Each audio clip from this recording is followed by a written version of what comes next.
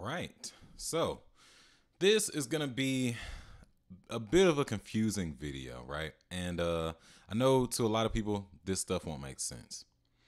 But I've recently discovered that the best thing I could do for my freelance career would be to get a job. Now, let's talk about 2020, this year, what's been going on, and what's been happening.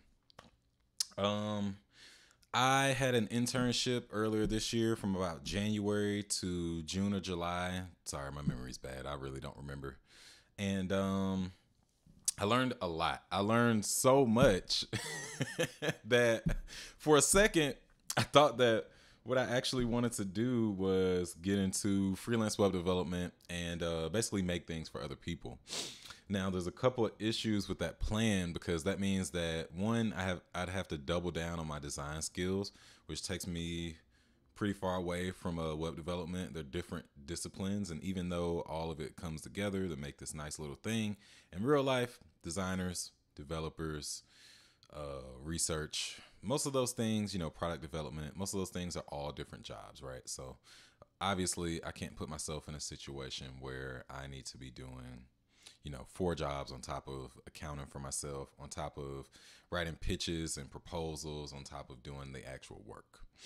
Um, Another thing that has stuck out to me a lot this year that I realized that I've kind of ignored and undervalued is that devs, actual developers, seem to like talking to me. And this became kind of like a conflict, right? Because I have like this great connection with my peers, but my peers ultimately aren't the people that are my customers. And as far as freelance web development, could I do it? Yes. Would I be good at it? Yes. I've already kind of like established those things. I even still get referrals here and there, but I think that my calling is a bit different than the calling that I've imagined or cooked up for myself, right? So some of the things that stick out to me is my part-time job, for example.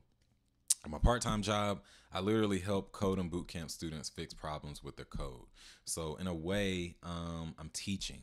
And I actually started that job just on a whim because honestly, I needed the extra money. And it turned into something totally different than what anyone could have anticipated. Basically, I ended up liking the job. And not only did I end up liking the job, I actually ended up being pretty good at the job. And that job actually pushes me to, really brush up on the fundamentals of what I'm talking about. Whether we're talking about React, handlebars, Heroku, Netlify, whether we're talking like development, deployment, design, or any of the technical things involved in between those things. And I basically realized that, my target audience should really be aspiring developers, self-taught developers, bootcamp graduates, people that are like me, that I know how to help and speak to. But by far, the biggest thing that that group needs help with is how to get that first job. And I realized that I've taken a lot from the dev community, from the meetup community, from all these organizations that have helped me out, and I've given back very little. So long story short, I'll just be making another pivot. It feels like this year has been a year of, getting a taste of something, and being like, it tastes good. And then a couple weeks or a couple months in, I kind of realized like, this isn't scratching the itch that I originally thought it was. Or, I've been brought into a situation to basically be a fixer, right? Fixers make things happen. Developers are a lot more methodical than that. And I've learned that, the more that I learn about computer science fundamentals, like solid principles, for example, I can't allow myself to get into these situations where I'm not allowed or I don't have the room to be methodical, think things through, think my approaches through. It just doesn't work. It's at odds with who I am now. I'm just a different person since I've learned how to code. And I like talking to developers. Like, honestly, I have freelance clients that are coming in, but I'm finding that I'm attracting people from all across the board. I'm attracting nonprofits. I'm attracting family members. I'm attracting people that have put money into already getting their MVPs developed. And it's going to take me time to figure out how to help those people. But in the meantime, I've learned tons of things about what not to do on the job hunt, tons of things about, how to actually go out and find personal projects that will move the needle in your career. All of these things are more beneficial, in my opinion, to the aspiring developer, the self-taught developer, the boot camp graduate, than they are to, these potential clients that are coming to me. So I hope this video makes sense. The real reason I'm recording this video is because, figuring out what you want to do when you decide that you want to be like an entrepreneur or start your own freelance business is pretty hard. And eventually we'll talk more about that too. But I think right now, I would caution anyone that thinks they want to jump into freelance work, or thinks they want to just go out and start their own business, or thinks that some course is gonna, be the magic ticket to help them start their own business or anything of that nature. And I would also caution people of starting businesses broke. I just did it, and everything was perfect except I ran out of money, and that's never a good thing in business. When you're first getting started, you have to pour money into the business. You have to pour time into the business, and I honestly just think with the support system that I have, I think I could honestly go out into the world and I could sell myself as a full stack web developer that is a serial entrepreneur on the side. I've picked up these pro bono projects that I do, like Impact Nigeria, now Justice for Georgia, and I'll be making another video about the difference between free work and pro bono projects. But long story short, I found some projects that I can use where I have room to fail, I have room to experiment, and I think, that's an important, that's a very, very important side of our careers, right? Our careers can't be all work and no play. And our careers can't be all work without, these opportunities to explore other sides of yourself and explore these things that you just don't get to do at work, right?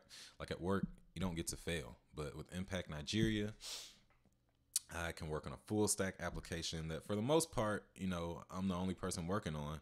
And I can make these mistakes, or I can take things from work and hone down on those things that I'm screwing up at work, and come back to Impact Nigeria and say like, okay, these are the mistakes and the problems that I'm seeing for a big code base.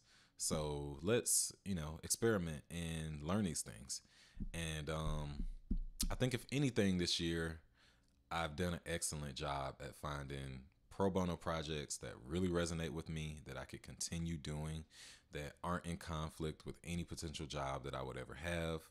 And most importantly, I can use these projects as these kind of content pillars, or these kind of fountains of content, to help other developers find ways to get ahead in the job hunt, right? And that is pretty much what I want to do. That's what I've committed to doing. I truly do feel like that's where my need is right now. And I just think it makes sense. I think it'll all make a lot more sense, how all these things will work together. If it doesn't, that's fine. But this video is just me publicly documenting. It's like, yes, I figured out the strategy for my own freelance business, and to build the expertise and the credibility that I'll need in order for my freelance business to be successful. That requires me going out into the real world, dealing with real world production problems, and tackling these issues that make us better developers. And certainly I could find other ways to do that, but I think I've pushed myself as far as I can go all alone. And we're 10 minutes in. I know this video is all over the place. I hope it makes sense what I'm saying. But yeah, that's the direction that we're going in. Of course, I still talk about stuff like CBD. I still, talk about whatever I want. Still give everyone a behind the scene view of what I'm doing day to day. But it's time for me to work my way back on home and go and get the job that I always knew that I could get, but for whatever reason, I never seemed to believe in myself enough, or I never stuck it out long enough to see it through. So let's go out there. Let's conquer those fears. And my new motto going forward will be ask more questions. So I'm going to help everyone ask more questions of themselves or their prospective employers. And we're all going to figure this stuff out together. So stay tuned. And if you made it this far, I really do appreciate it. I'm Adrian Todd Ross of Adrian Ross Consulting, LLC.